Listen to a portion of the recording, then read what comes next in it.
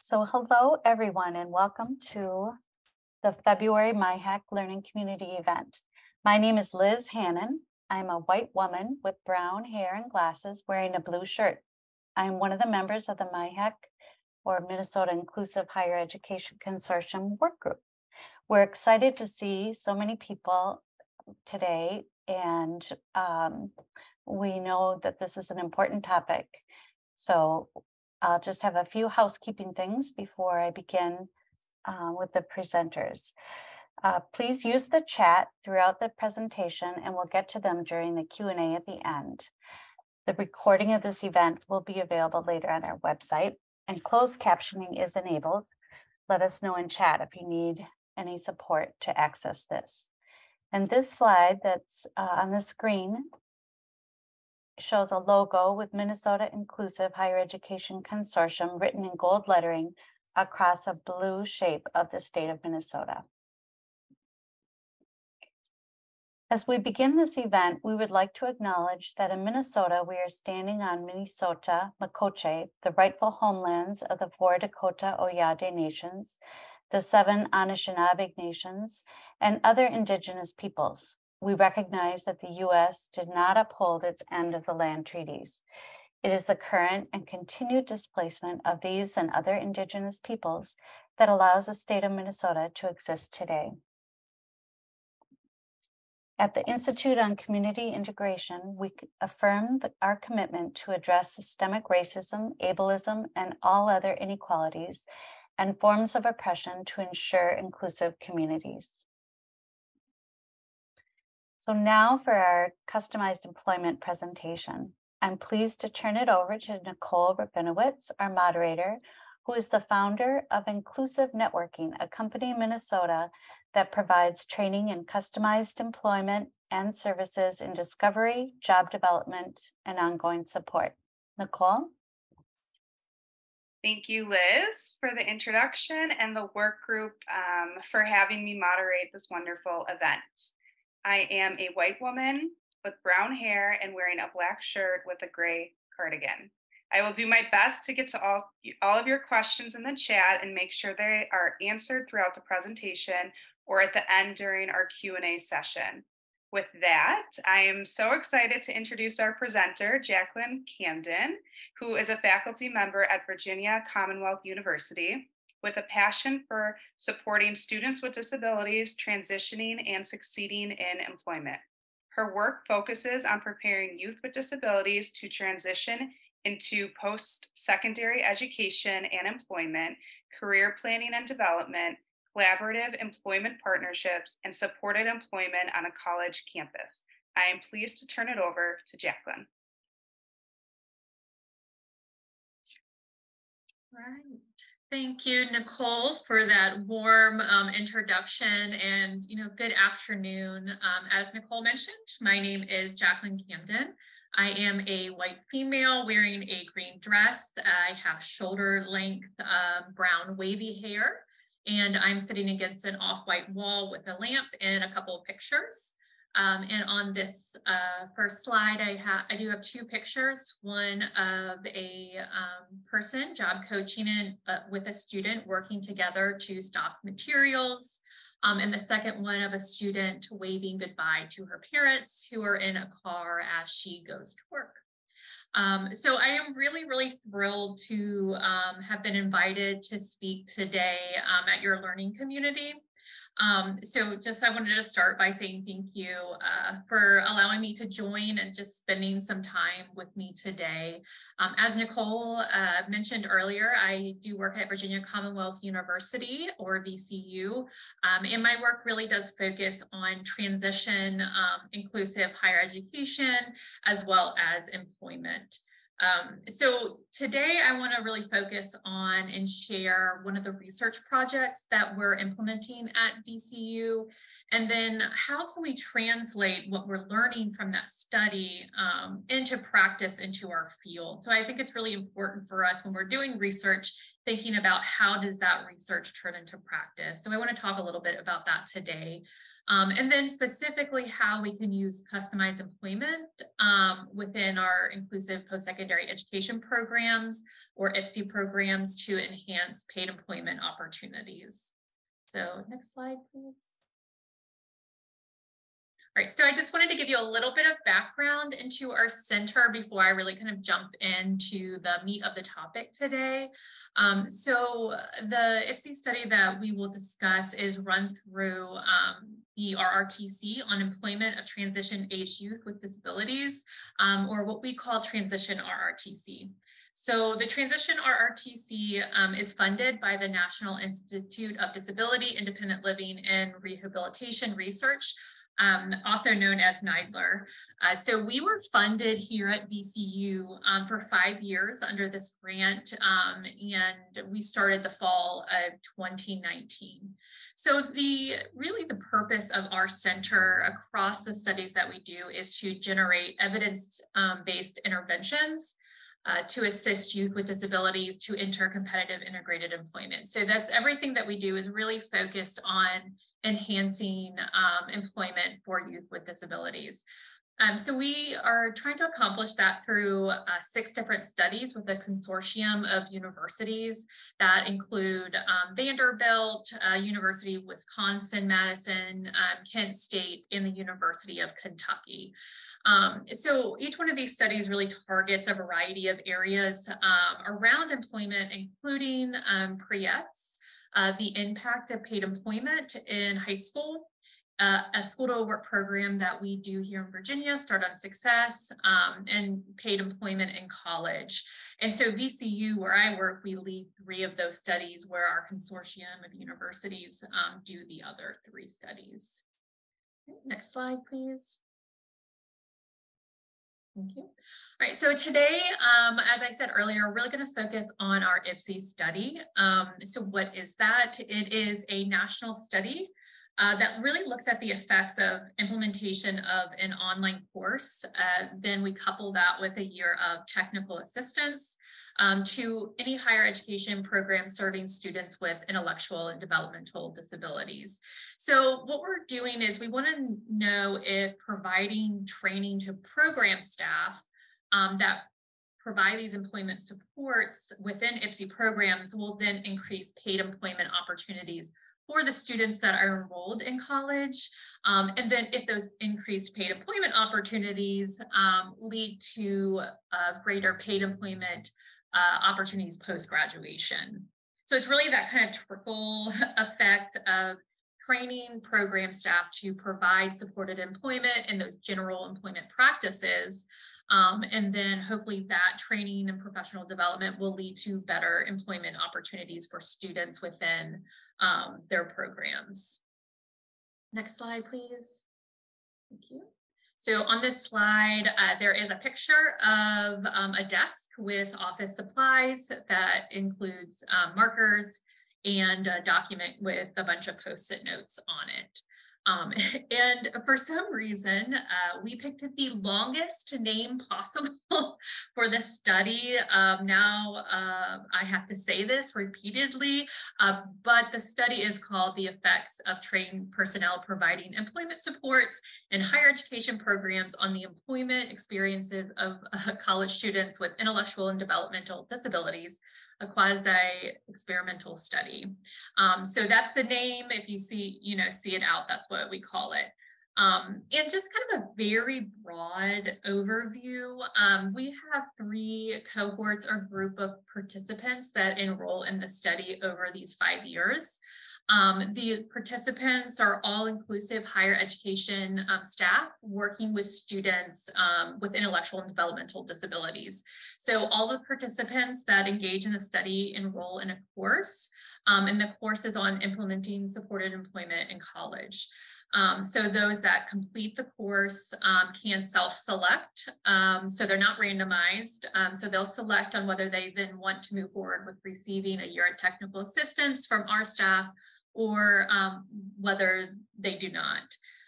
So, during this time of doing the course and the technical assistance, we're also collecting some really good pre and post data on metrics such as number of paid employment opportunities, post-grad employment outcomes, and number of unpaid career-related experiences, really to get a sense of what the training has that impact on students that are enrolled in their programs.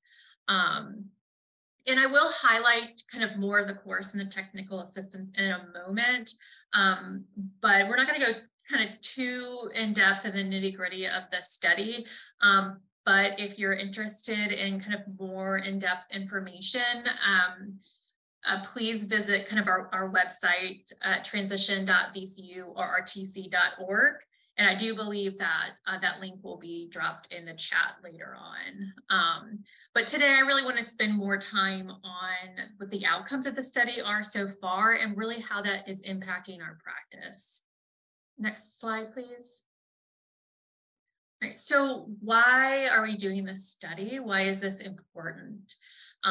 So we know that people with disabilities really are more likely to be unemployed than their peers without disabilities, and people with intellectual disabilities specifically have some of the lowest employment rates.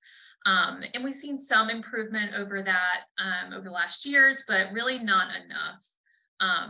But we also know that students that enroll and graduate from IPSE programs have a much higher employment rate than the national average. And Think College did a study and found that not only is the employment rate of students graduating from IPSE programs higher, but those students that enrolled and then were able to access paid employment while enrolled are actually 15 times more likely to have paid employment after graduation. And to add to that, when Think College was examining what these predictors are to post-graduation employment outcomes, they found that while paid employment is a predictor, unpaid career-related experiences and activities are not a predictor of post-grad outcome. So, while these unpaid experiences might have value, and they do have value, students we're seeing really need more than those unpaid experiences. So it's not about just being enrolled and having some of those career-related experiences, but having that access to paid employment is very critical to increasing those outcomes. So with that being said, though, only about 50% of students enrolled in those current TIPSIT programs have paid employment. When we started to think, why is that? I think there's a lot of reasons for that, but I think some of it is due to the fact that not all the staff developing and running programs have a background in employment. So we know that a lot of folks come from an academic or educational background, and that is wonderful and okay. But it might be a little bit more challenging to implement paid employment without that background knowledge and those skills to do employment. There's also a real lack of professional development, especially for IPSE programs, on really how to assist students in paid employment. So, folks aren't having the background, but they're also not having a lot of resources to help them grow in those skills. And we certainly know, and I know Nicole could speak to it, that there are a lot of resources on supported employment, but there's very little that target college level implementation. I myself have been an employment specialist in the community. I've in high school to work programs and in IPSE programs. And what I found is employment services and support do look different on a college campus. There's some nuances there. So, building those relationships, securing the placements and strategies that we implement look a little bit different than those that we might use in the community. So we really wanted to see if we could address this lack of training and professional development while increasing those paid employment rates, because as you see, getting those paid employment experiences are very critical. So we wanted to see if we could have an impact on that. Next slide, please. All right, so as I mentioned, we have developed an online course that is meant to really enhance staff's ability to increase paid employment. The 6-week course that we've developed is called Supported Employment in College, Increasing Paid Employment for College Students with Intellectual and Developmental Disabilities. Another unnecessarily long name that we came up with that I have to say often. But within this course, we really covered 6 core topics that go around supported employment. One, quality indicators of supported employment and IPSE programs discovery. So how do you get to know your students? We cover job development. So how do you take what you know about that student and work with employers to develop those paid opportunities? Customizing employment and IPSE programs, which we'll really focus on today. Job site training. So once a student gets a job, how do you actually support the student on the job site?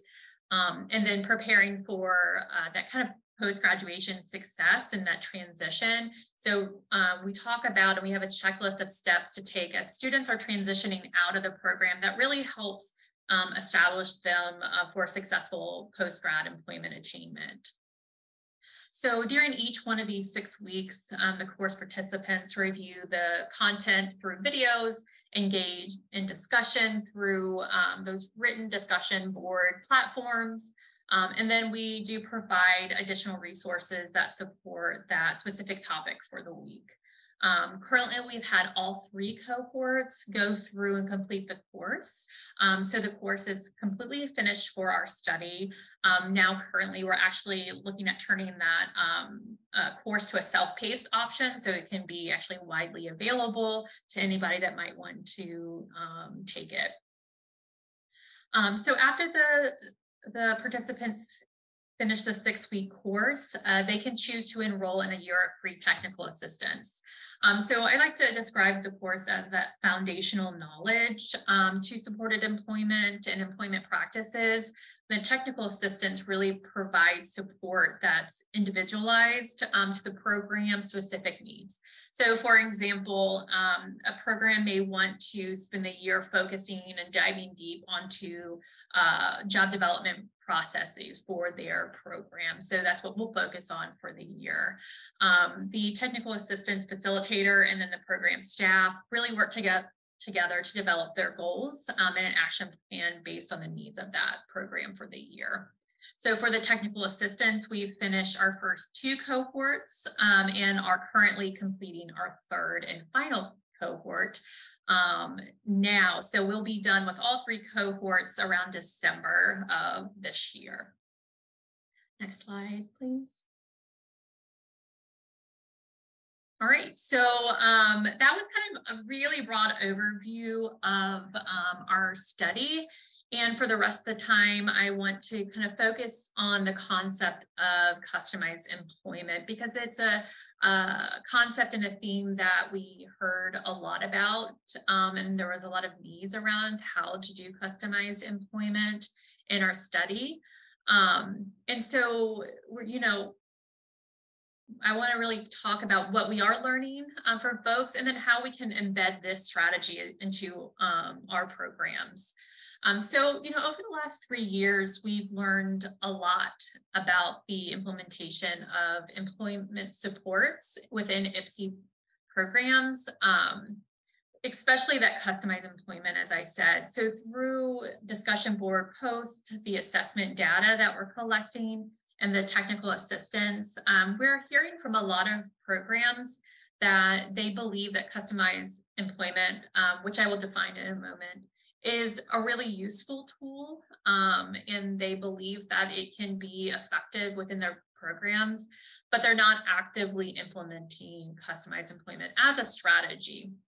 And so when we kind of dig deeper into why that might be, we found that there were some barriers that participants were reporting that we kind of heard over and over again. So some of the barriers that were reported was 1 staff to student ratio. So customized employment really does take some time and staff effort. And when programs have large cohort numbers and low staff numbers, programs do find it pretty difficult to have the time to work closely with employers to customize positions for their students that might need it. And I really do think staffing is kind of a global issue in IPSE programs, but it really seems to be impacting access to paid employment and the types of strategies that programs are using to access those opportunities. We also heard the lack of student access to transportation is a barrier. Again, transportation is a major issue to accessing employment for people with disabilities across the board. So this is not new, probably not a new concept to anybody on the call, but we are seeing this issue in higher education as well, especially in colleges and universities that are located in more rural areas and do not have that public transportation.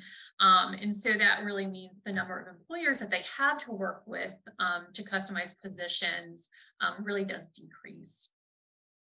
And then another kind of barrier that we picked up on is low expectations of staff towards students' abilities to work in paid positions. So it's very interesting to me because staff seem to have high expectations, as they should, for students to go to college, but we're still kind of at the low expectations that students can work in paid positionings right out of the gate when entering college. So we're hearing that some staff don't necessarily believe that all students are ready for paid employment. This notion that students need to have some unpaid experiences before they can earn a paycheck. Which is interesting because this really isn't a requirement for their peers in college without disabilities. But for some reason, it's still kind of the expectation of students enrolled in IPSE programs that they need to have some unpaid work-based learning opportunities or internships before they can access and are ready for paid employment. Another barrier that we're hearing is that kind of perceived lack of buy-in or those low expectations from employers. So not just staff, but also the employers that staff are working with. So we've had staff report that they don't use customized employment because it's too time consuming for employers. So employers just want, folks to apply to open positions, and they're not really open to working to customize a position, or maybe they won't work with, the program in general because the employers just aren't buying in or aren't bought into the program to begin with. So, we just have a lot of reports that employers just aren't willing to engage in the process, whether that's actual or perceived. And then finally, just the general lack of knowledge and training. So we've talked about this, that need for more professional development around customized employment.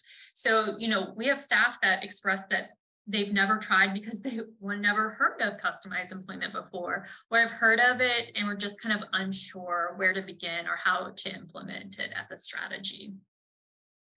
And not every staff member expressed these barriers. There were certainly programs that are implementing customized employment or planning to and didn't really see these barriers. But still, I think of these emerging themes, they're really important to take note of as a field, as we're really starting to develop some training resources for staff working in IPSE programs around employment.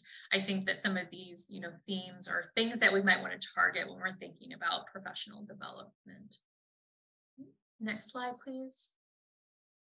All right, so I've said customized employment a lot already. So now I want to kind of define it for you. For those who haven't ever heard maybe of the term customized employment, the Department of Labor does define customized employment as a process for achieving competitive integrated employment for a relationship between employee and the employer that is personalized to meet the needs of both the employer and the job seeker. And then WIOA updated that definition of supported employment to include customized employment. So, I really do believe that for students with intellectual disability, good supported employment is customized employment. So customized employment uses that process of discovery. So it's a process where you learn and gather really good information about an individual that creates this profile or picture of a student that is used to help really direct that customized job development and developing these customized positions. So really the foundation of customized employment is the discovery process. To me, customized employment is an important strategy for all of us who work in IFSE programs to consider using. And so some reasons why I think that you should buy into using customized employment as a strategy.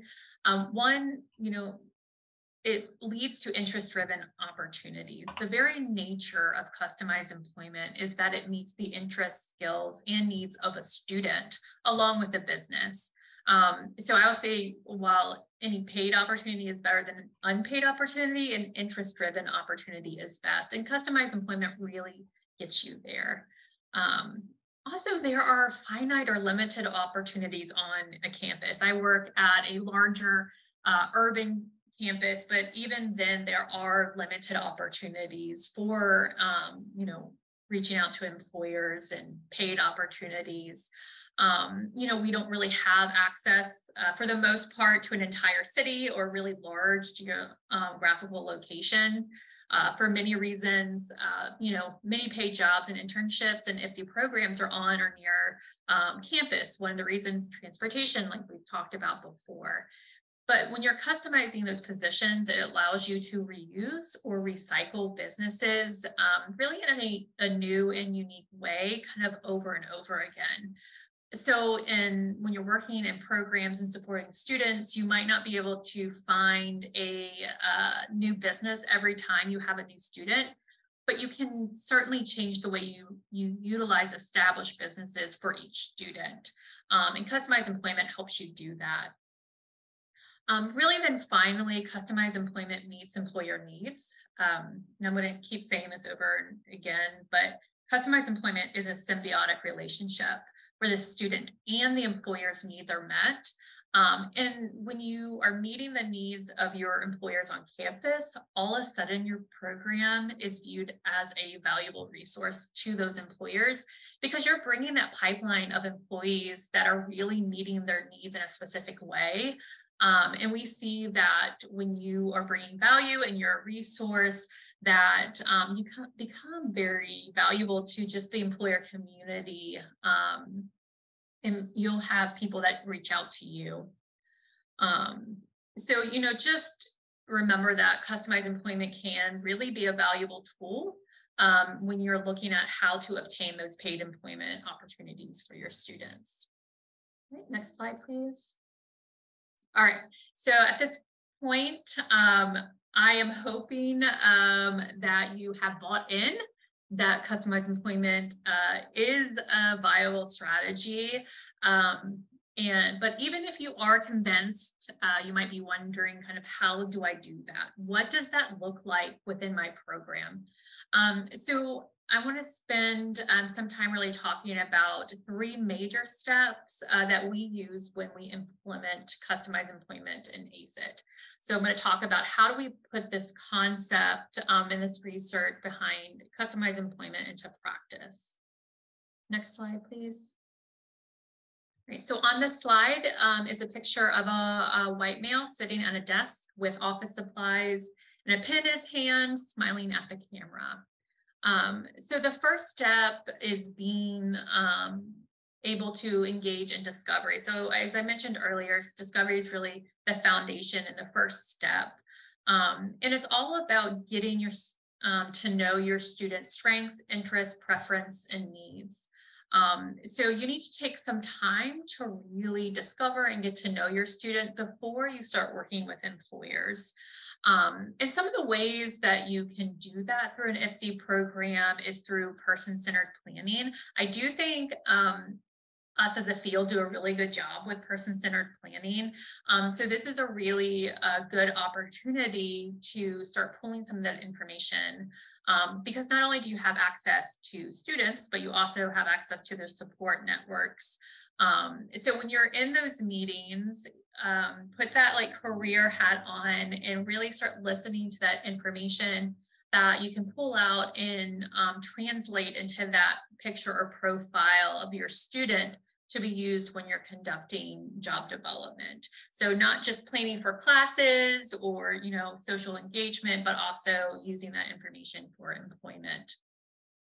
Another way is assessments. I will be the first to tell you that I actually don't use a lot of traditional assessments in our program. A lot of the assessments, I believe, actually aren't very accessible for people with intellectual disabilities. In our program, we do more assessing in authentic settings and in ways that are a bit more ideal in capturing and observing students than those, you know, computer-based or paper and pen assessments. But I will review that assessment data if they're submitted with the application. So sometimes we ask students if they have previous, you know, career-related assessments that they can send that as part of their application packet, and we will certainly review that to complete that data and report as we review the student. Another really great place that you can get to know the students kind of in the beginning of your program is the interview process. So, you know, thinking that discovery can begin even before the student is enrolled. So at ACIT, not only do we have kind of a panel interview, but we have a day on campus. So students come on campus as part of the interview. They get to join a class for the day, have lunch, get a tour, and also complete a work assessment while they're on their day here. So this is just really a time we get to observe and interview the student on what they like, what they don't like, their strengths, some conditions for success, and a really more natural environment. And also a part of the interview, we do conduct a family interview to learn more about the student from family members. And discovery is not kind of a one and done thing. It is an ongoing process and should continue throughout the program. So even after the person-centered planning meetings, those interviews, kind of the initial getting to know the student, we will observe students throughout the semester, throughout their time in the program, in more natural settings in the classroom and employment sites. And these observations really help to either confirm our initial assessments or maybe change some things as we get to know the students a little bit more, do some more observations in more natural environments. And then lastly, you know, observe students through work-based learning experiences as needed. I do realize earlier that I said unpaid experiences don't predict employment outcomes, but they can be a useful tool to help students kind of discover and explore. We will, at our program, have students engage in job tours or shadows when we have a student that might be a little unsure about what they want to do. Unfortunately, we find that we're still seeing students with intellectual disabilities having very limited exposure to diverse career fields during K through 12. So sometimes we need to provide that opportunity here at ACIT, but this also gives us an opportunity to observe and assess while they're doing that work-based learning experience. And so, you know, as students' knowledge and experiences grow within their career field, their employment skills, interests, and needs, those will shift as well. So this is why it's really important for you to continue to discover and make sure that what you're learning about the student remains updated. And just, you know, remember that implementing customized employment looks a little bit different in college. So we never stop discovering about the student. Okay, so you've gathered all of this great information about your student. You have a really good understanding of their goals, strengths, interests, needs, and conditions for success. So now step 2, you want to take all of that information, that kind of profile that you've created, and use it to target employers to reach out. And you really do this by assessing your already established relationships to see, are there employers that might be a good fit for the student based on what you've discovered. And then if you decide there really aren't any already established relationship that seem to align, then you want to begin really to reach out to those new businesses.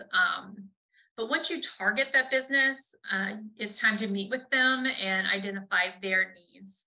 So remember, you've learned about the students' needs. Now we need to learn about the business needs for customized employment. So you've reached out, you've done your spiel on your program and the students, and you've gotten a meeting with the employer. Here's that time when if you can, I know COVID's made it a little bit difficult, but if you can, it should be a face-to-face meeting so that you can really start figuring out what those employers' needs are. And so some of the ways that you can do that is through conducting informational interviews. I think informational interviews is one of the greatest tools that we use in order to assess those business needs. So this is really where you get to interview an employer to learn more about their business functions and needs. So there are a variety of different questions that you can ask during an informational interview, really to get to know a business. But I wanted to share my top 3 that I asked that really helped me kind of assess those needs. One, what tasks are not getting done, but should be? What tasks could be taken off someone's plate so that they can focus more on those critical aspects of their position. And then finally, I have a student with an interest in, so you share what their interests are. And then you ask them, where do you see that fitting in within your department? Those 3 questions really, to me, pull out the needs of a business and start giving you an idea of those tasks that you might be able to pull together for a job description. So while you're on the site, and this is one of the main reasons it's really important to try to get face-to-face, is to ask for a tour. So you've done your interview and then ask for a tour before you leave. And this is where you can really conduct a workplace analysis. And this will provide you with ideas on the environment and conditions of the site, other tasks that could fit for your student that maybe wasn't mentioned in the interview, and really the overall culture. So it's not just the tasks, but it's important to know the environment, the structure, and the layout of the business as well. You might also want to think about reviewing any current position descriptions. So while we are kind of looking for those customized positions, reviewing those open positions may give you an idea of some additional tasks that maybe you didn't discuss or you didn't see that are of a need of that employer. And then also what the employer needs from a job description. And then finally, keep in mind that customized employment is a collaborative experience. So it's not just all on the program. It's not just all on, the staff to identify potential needs and tasks. But you want to make sure that you're really sharing students' strengths, interests, and preferences through a resume, through those conversations. So the employer can get really a full picture of your student and then help provide you with some ideas on what their needs are and potential tasks. So it really is collaborative experience. Next slide, please. So on this slide is a picture of 2 people dressed in business attire, shaking hands over a conference table, and then another person looking on and smiling. So the third and final step that I wanted to talk about in kind of the customized employment process is creating a job description.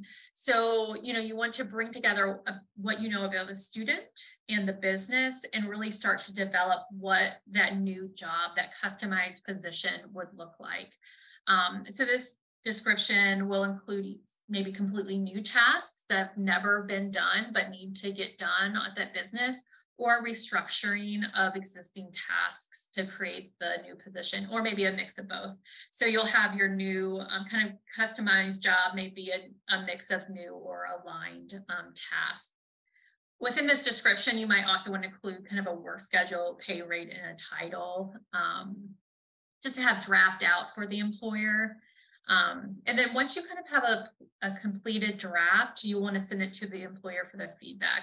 So the draft is really just a starting place for negotiation. So you may go back and forth a few times with the employer to talk about what works, what doesn't, before you have a really confirmed job description. And then once the position description is agreed upon, then of course you want to support the student and the employer through that hiring process.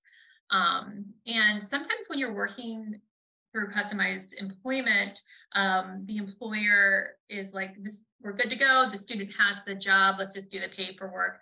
But I really want to highlight the importance of practice interviewing. So even if the employer is really on board and are like, they've got this job, ask for them to go through all that traditional applying and interviewing process as well. And I recognize that, you know, these 3 steps are really a simplified version of how to complete customized employment. I don't think in, you know, the time that's allotted, we can go in a lot of depth. But I think that it's a really good place to start and start to think about how to move through and customize employment. Next step. Right, so on this slide is a picture of 2 people sitting at a desk looking at each other. One person is sitting in a chair and the other is sitting on the desk. And I also on the slide just have some helpful tips or strategies for when working with employers. So these are just some things that have been really important in my work and have really helped kind of facilitate the process. One, have a system to track business in campus connections, whether that's kind of a spreadsheet or, you know, a document where you're just housing all of this, because this will be the first place you will go to identify those businesses to target. So you want to have some place that's central for your program to collect all that kind of contact connections and information. You want to make sure that you're developing employer-focused materials using, you know, business language instead of academic or education language on your materials. I know a lot of our program marketing materials might have kind of education language, but you need to make things specifically for employers. Now, utilizing your campus career services and centers, so you don't have to do it alone. They're a great resource. You know, take the time to listen, observe, and build rapport. Building those relationships and really listening to employers are a really critical component of customized employment. So you really don't want to miss that step of building rapport. Thinking about creating one-pagers or video resumes that you could use with employers. And just really thinking outside the box and making sure that it's, you know, employer focused and you're getting employer input, and it's not just what you need, but you want to really make sure that you're figuring out what the employer needs. Next step, please, or next slide. All right, so on this slide is a picture of an ASIC graduate. He's a young Black male smiling at the camera. So if you want to hear more about what customized employment looks like in action, I encourage you to check out a webcast with an ASIC staff member and student and a campus employer, really talking about their experience with customized employment. So you get to hear about customized employment from a student and an employer perspective. And I believe that the link has been dropped in the chat. Next slide. All right, so as I wrap up, I do want to kind of take a moment and bring us back to the research and discussion and really discuss some of the considerations for the field based on that information that's coming out in our study and what we're seeing in the field. You know, I think one thing we really need to look at is the structure of paid employment within IPSE programs. You know, paid employment can and should begin kind of day 1, semester 1. But, you know, I think there's some things that that programs really need to do that. And one that's more training that targets employment supports. more research that targets barriers and solution to employment, really looking at how do we increase those values and expectations of staff and employers that we work with, and then just more funding to support increased staff. A staff of 2 is not going to really be able to do, supported employment with 30 students. So we really have to look at those staffing needs and how to, as a field, we kind of increase some of that funding to support it. Right. Next slide. All right, so if you want more information regarding this study or any of the things that we talked about, we will be, as I said, making that supported employment in college course self-paced, and that will be released towards the end of the year, around September, October. We will be having some manuscripts out, one on customized employment coming out. And then also we're always doing webcasts on our studies and the information that we're learning. And, we don't corner the market on customized employment. It's something that we're doing within our program. But if you want some more information on customized employment, kind of outside of us, I do encourage you to check out VCU's Disability and Rehabilitation Research Project on customized employment. Mark Golden Associates, who really is a pioneer in customized employment, and then of course Nicole and her team at Inclusive Networking for Minnesota. These are all great resources to learn kind of more about customized employment if it's something that you want to start implementing in your programs. And I believe all these chats are going to be dropped or all the links will be dropped into the chat. Well, I think I'm at my time. So I really appreciate, just the space to talk about this topic, and look forward to answering some questions. And Nicole, I'll pass it back to you. Yeah, this is Nicole. Jaclyn, thank you so much. This was beyond a wonderful event webinar, and we will open it up for questions, and you guys can just put them in the chat. Any questions or comments? But to kind of start us off while people are putting in their questions, I was just curious, I know you had a slide specifically talking about the barriers to implementing customized employment in college campus. Were there what were some of the the successes of doing this in college? Yeah, so I think that people found that using supported employment was actually very successful. I think that people come with a lot of the barriers to, we talked about transportation, when you can relook at your resources on campus, because folks were talking about, hey, we can't get out to the community to work. And we have a smaller, campus or university. So we would talk through those issues of, well, when you use customized employment, you can kind of reuse those employers over and over again in a different way to really meet what your students' interests are. And so I think that for a lot of what we see, especially in technical assistance, is just about doing it. That I think there's more fears than there are, actual barriers to the implementation. So even with the kind of low expectations, we've had programs that have always done unpaid experiences and then find that when they implemented paid employment, the students did it and did very well. But it's about having some of those supports and those structures. So looking at job coaches and the staffing to provide that, that support beyond just job development, but also on the site. Yeah, and that actually goes right into a question someone has of how do you handle the workplace supports on campus?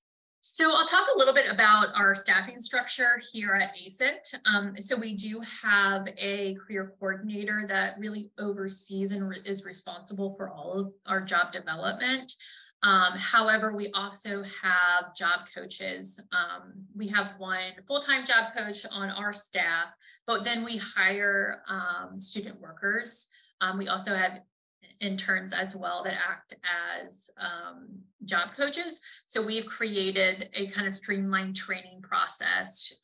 So every semester we're hiring new student workers. So they go through kind of our training process, and then they're providing that on the site support throughout the semester. That's great. There's another question. How many hours per week do you target for work experience during college inclusive programs? So for our program specifically, and it's definitely a range, I've seen on different programs, we kind of have this model where it builds upon each other. For students first starting out, we have them work about 10 hours. And that's what matches well with their coursework, their course schedule, plus they do education, coaching, and tutoring outside of the courses. So they are working on site about 10 hours. And by the time that they are on their last semester, they're at about 20 to 25 hours because they're focused more on those employment experiences and less classes by their last semester. That's great. Another question, was part of the low expectation barriers also from families concerned about the impact paid employment may have on social service eligibility? For example, concerns about reducing the amount of Social Security received. Yes, so we don't have that concern too often. I do hear that concern from other programs. We do hear that through our study often. But the amount the students are making and the number of hours typically that they're having in programs working don't impact that SSI that much. We do have some of those concerns, leaving the program and those post-grad jobs. But, we have agencies that will provide that benefits counseling. So students and families have a full awareness of the impact. So we've never really had that concern during the program, but certainly when we're looking at those post-grad opportunities, we will take some of those concerns in mind and, work with the student and family on what makes sense for them in terms of wages and hours. Great. Once the training is made available to IPSI staff, do you envision making technical assistance available to staff completing the professional development? Not as intense as our technical assistance is now. So currently in the study, we meet with programs once a month, as well as provide resources throughout the month and do other things. So we just don't have the staff capacity to continue meeting with folks monthly beyond the study. However, our staff are always open to emails and phone calls and questions to talk with other programs. I love when other programs get together and talk. I love being contacted. So if you take the training and have some follow-up questions, I would love an email or a phone call. That's great. And I just think it's great that you guys are making this more accessible to others and finding ways that more people can have access to it, because it's just so needed. Yes. Another question, do you collaborate with the Department of Rehab Services for supports from agency paid personnel? Yes, so we do have a vendor agreement in our program with our VR, and they pay a portion of students' program fees, and within those program fees is funding for staff. So they're paying a portion of those fees on top of tuition and other expenses when deemed, eligible for that as well. But yes, so we do have an agreement with our VR to help pay for and fund staff. Oh, that's great. So then a follow-up question would be, are all students enrolled with rehab services? Is that something that is required? No, I mean, federally, you can't require that. VR is it's a voluntary service. So we don't really require people to be a part of that because that then excludes folks that don't choose to be a part of VR. But we do highly encourage it. So when we do our applications and we do like family student welcome nights, we do highly encourage it, and we will work with folks that are interested in getting connected to get. So we'll send referrals and walk them through the process. But no, we don't require it. That's great.